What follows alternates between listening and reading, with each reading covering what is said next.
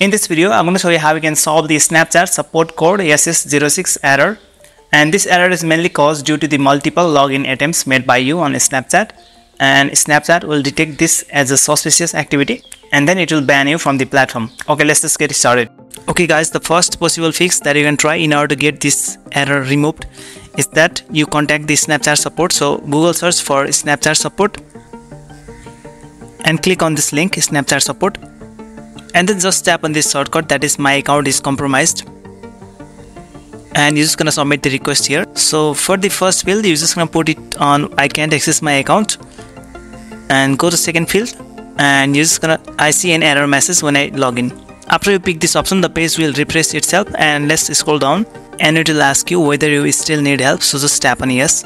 Now it will load you up one form here, and you just have to write your username, Snapchat username, and email address that is associated with Snapchat, and mobile number, and then the device that you use to use Snapchat. And you have to mention here since when this issue started, and you can add as one screenshot showing the problem, that is the SS06 error.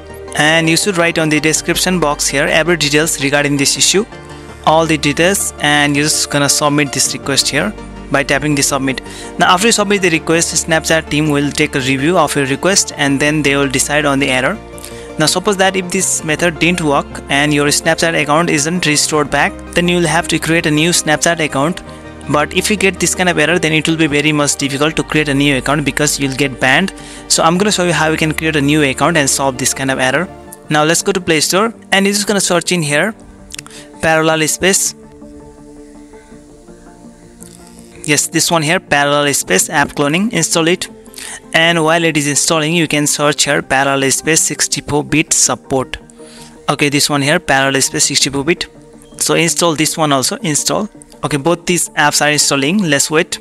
Okay, both these apps have installed. Now just go to parallel space and open it. Okay, just agree and continue. Continue. Now allow all the permissions that this app wants. Start. Now we're gonna untick all other apps here. Untick. Just tick Snapchat because we're gonna clone the Snapchat here, and just tap on add to parallel space. Accept. Okay, this is Snapchat app here is completely different, and it will allow you to create a new ID. Allow all the permissions. It will just identify your phone as a complete different phone, and you can just tap on sign up to create a new account, and it will surely help you to create a new account on Snapchat. So from a lot of Reddit users, I have confirmed that this second method works. Okay, if you like this video, just give a thumbs up, and if you have found this video very useful, then don't forget to subscribe my channel. Okay, bye.